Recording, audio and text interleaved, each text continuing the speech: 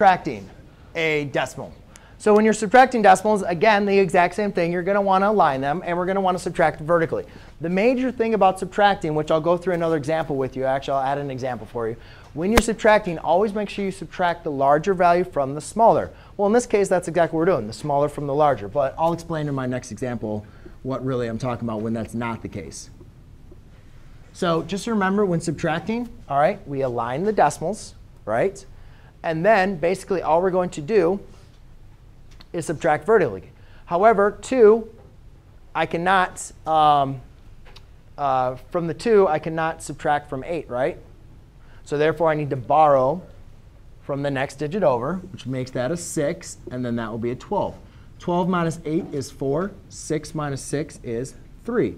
The decimals are all in the same alignment. So my final answer is 3.4.